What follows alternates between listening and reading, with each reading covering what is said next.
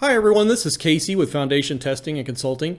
In today's video, I'm going to talk about your options if you have a CSL test, cross-hole sonic logging test, performed for a drill shaft, and the report indicates that you have an anomaly in the shaft. So an anomaly is an area of concern that may be an area of lower quality concrete, whether it's some washout of the cement paste or some inclusion of soil or rock material. But at any rate, the CSL practitioner, if they've identified an anomaly, they'll identify it in the CSL report. And then where do you go from there?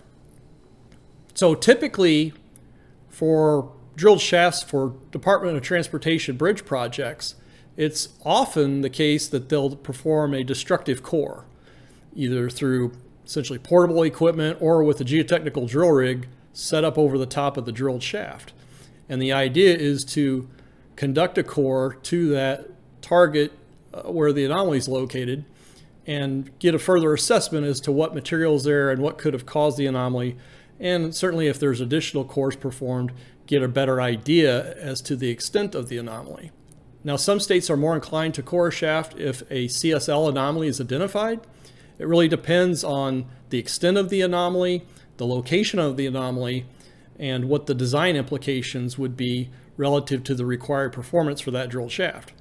Now, I can tell you through past research and my own experience, we find that the majority of drilled shaft anomalies are located at the base of the shaft. That's the location where the concrete placement is initiated using a trimming. That's the place where there's often water at the base of the rock socket in the drilled shaft.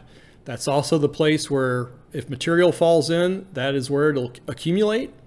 Oftentimes, the initial material that comes in, let's say it has some deleterious components in it, either through mixing with water and washing out of cement paste and fine aggregate, or the inclusion of soil and rock material, usually that poorer quality material or questionable quality material will accumulate at the outer perimeter of the shaft, sort of like a ring, like a donut.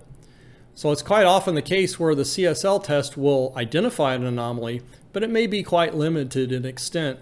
And it's often the case that you can identify the anomaly with the CSL test, but you won't be able to intersect it effectively with a destructive core. And the main reason for that is that you often have to offset to the interior of the shaft at least 6 inches, so that when you core, there's inevitable drift in the position of the core in the horizontal plane, and that could end up deviating quite a bit from your intended location, and you certainly don't want to destroy your reinforcing steel. And if that happens before if you've intersected the reinforcing steel or a CSL steel access tube before you've reached your target depth, you'll lose thousands of dollars in drill tooling, and you'll have to restart the hole. So what's the main reason for bothering to core a shaft? So it depends on the design requirements. A drill shaft with a rock socket can have a combination of side friction and end bearing. It could have end bearing alone, or it could have side friction alone. Those are the options. And through Osterberg load cell testing, at least in our region, we find that typically less than 15% of the applied load at the top of the shaft is actually transferred into end bearing. So even if a shaft is designated as entirely end bearing, the physics of it are such that that's seldom the case. But let's say we've cored the shaft and we identify an area of weaker concrete or inclusion of some soil or rock material. What are your options? Now, I will say there's often the case where you core a shaft and you get a zone of no recovery. And sometimes people erroneously label such zones as voids. That's not the case. That's a zone of washout. The material was weak enough such that it couldn't remain intact and make it to the inner barrel of the coring equipment. So as the drill bit turns on the end of the drill rod, as that material stays at the face of the drill bit, it gets ground up and washed away in the drilling fluid. So another thing that you can do, and we've done in many instances, is if you can evacuate the water from inside the core in the shaft, we actually do underwater camera video observation. I say underwater because it's a tough environment, but you want to evacuate the water from the hole to get a much better image quality. But at any rate, it's good to run a camera down into those zones to see what the condition of the sidewall for the core is. If you find that you have a nice, consistent, smooth core, it's you can identify that the core has cut through the coarse aggregate, and there's no oversized section of the core, so that's larger than the nominal diameter. That suggests some weaker material pulled in the process of coring.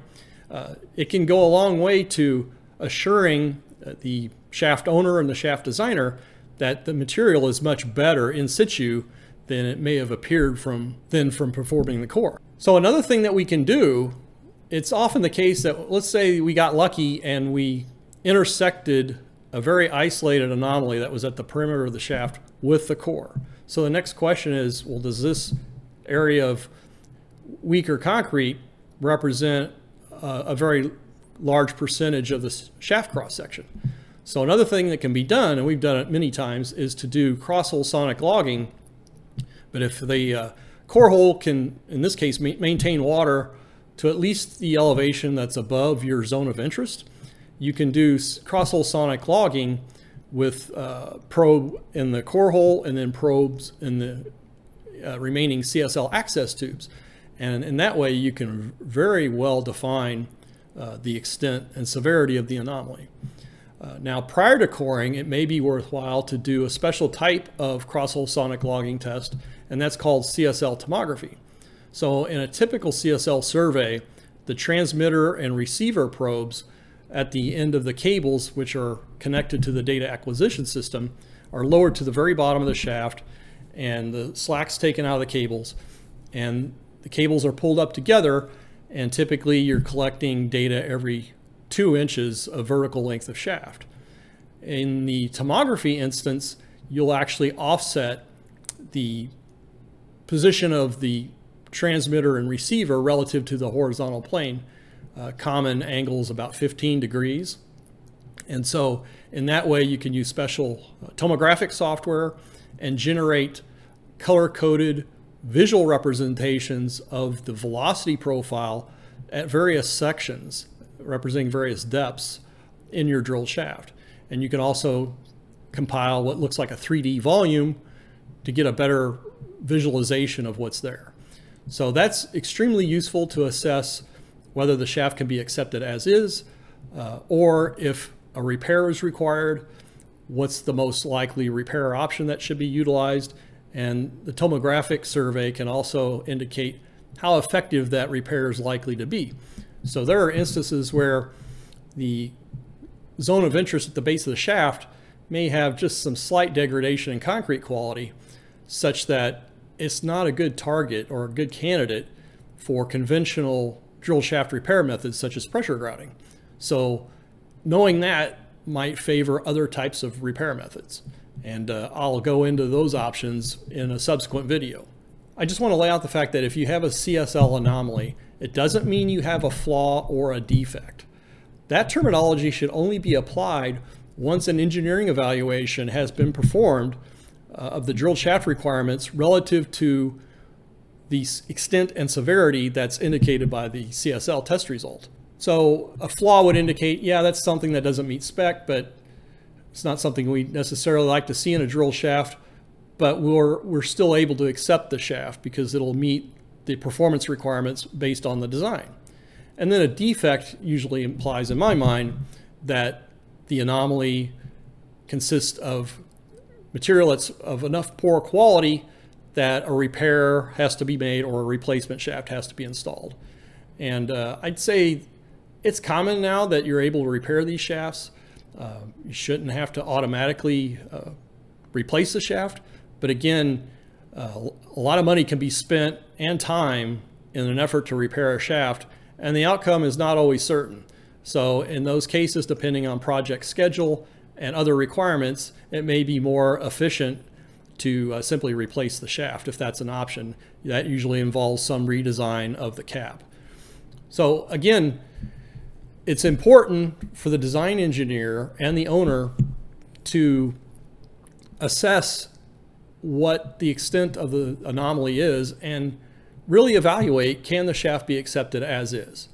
So the goal shouldn't be, well, the goal should be perfection, but the reality in construction is that you seldom get perfection in a drill shaft installation because it's a tough environment for placing concrete.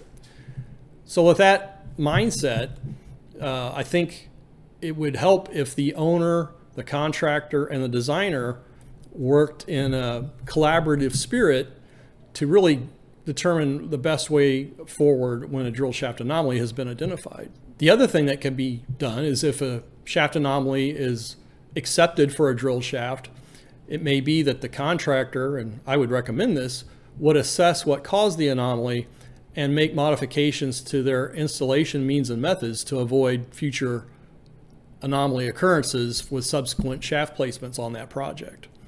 So they may have to change how they're using the trimming. We see a lot of instances where the end condition or the closure condition of the trimming is problematic. So there's a lot of details associated with that. But again, the purpose of today's video is to let you know that having a drill shaft anomaly is not the end of the world necessarily, although it can be quite costly and can lead to a lot of delays on a project because these are important structures. I mean, they're holding up a bridge that's going to be open to traffic for 50 to 75 plus years. So it's important to get these right. It's important to understand the condition of the concrete and to understand what the design and performance implications are.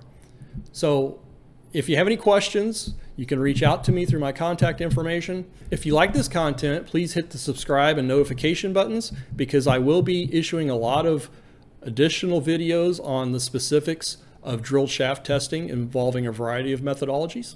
So thanks very much for watching.